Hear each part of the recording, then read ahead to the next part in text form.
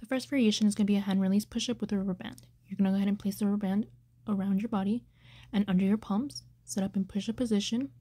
Then you're going to go ahead and drop your body, your upper body and your pelvis till they hit the ground. Release your hands above the ground and then push off the ground to come back up, and make sure that your pelvis doesn't sink so you prevent any injury to the lumbar spine. This exercise allows for an increase in production off the ground in your chest and your deltoids and teres muscles, more specifically for the chest, the pectoralis major. The second variation is going to be incline push-ups with the band. You're going to go ahead and place the band behind your back, under your palms. Make sure you find a bench or a box, put your hands on, and complete a regular push-up, targeting your abdominal muscles, your pectoralis major, and deltoids and trapezius. The third variation is going to be a staggered push-up with a rubber band. You're going to go ahead and place your band behind your back and under your palms.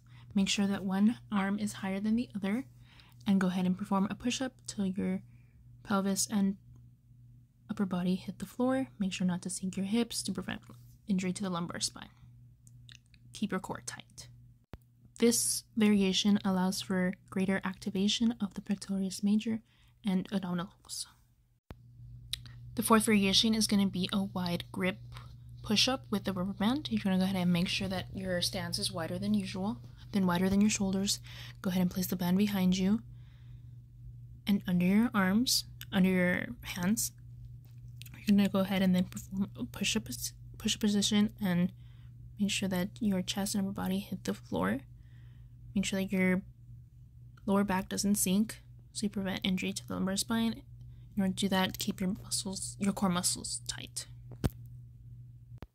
This modification allows you to target more of the pectoralis major as the stance allows you to do so. Last variation in this video is going to be close grip push-ups with a rubber band. You're going to go ahead and place the rubber band. Make sure that your hands are in a diamond position. And you're going to go ahead and descend to the floor and ascend from the floor. Make sure that your pelvis and your knees are not sinking to prevent from any injury. You are also able to rest your knees on the ground if not able to do it the other way.